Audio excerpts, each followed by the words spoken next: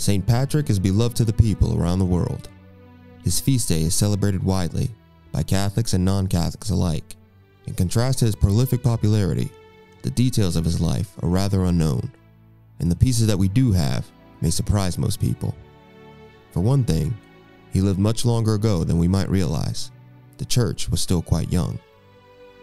Born circa 385, St. Patrick died sometime between the years 462 and 493. Furthermore, this most beloved Irish saint was not Irish, but Romano-British. In fact, he initially arrived in Ireland not by his own choice, but as an abducted slave. As a teenager, he was abducted by pirates and made slave by the pagan Irish. He worked as an enslaved shepherd for 6 years before escaping and returning to Britain. He was not a devout Christian before his captivity, but underwent a conversion of heart while enslaved.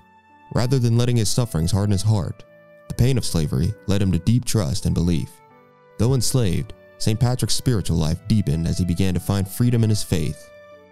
After Patrick's escape to Britain, he continued to study the Christian faith.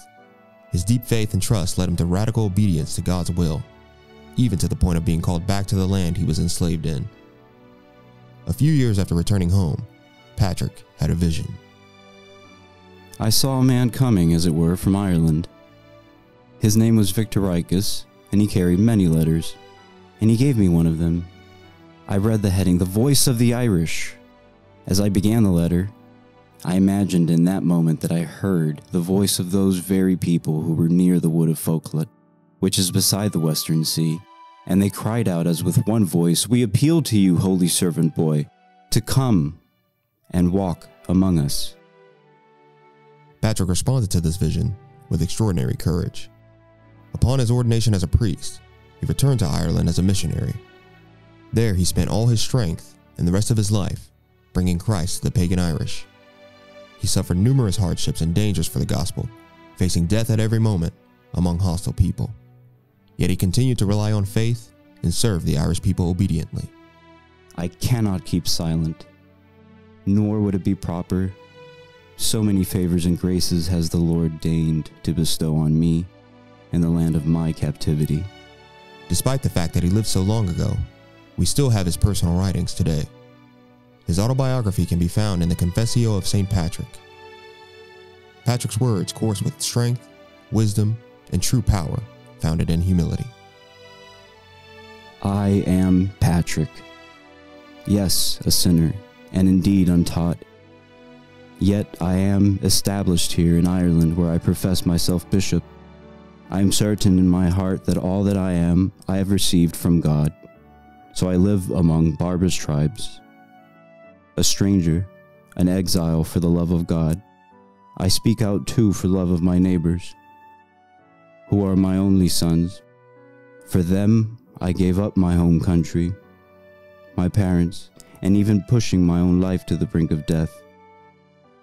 If I have any worth, it is to live my life for God, so as to teach these peoples, even though some of them still look down on me. Patrick's love and courage were powerful, and God made much from his humble obedience.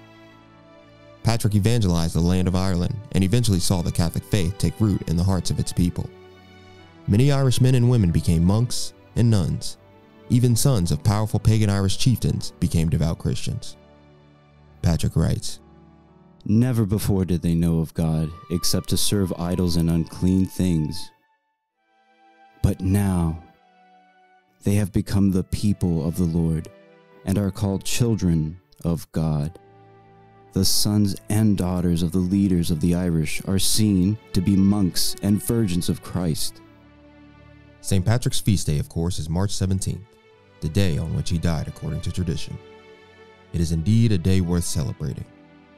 If you'd like to discover and learn more about St. Patrick and his relevance for the 21st century, click the link in the description below.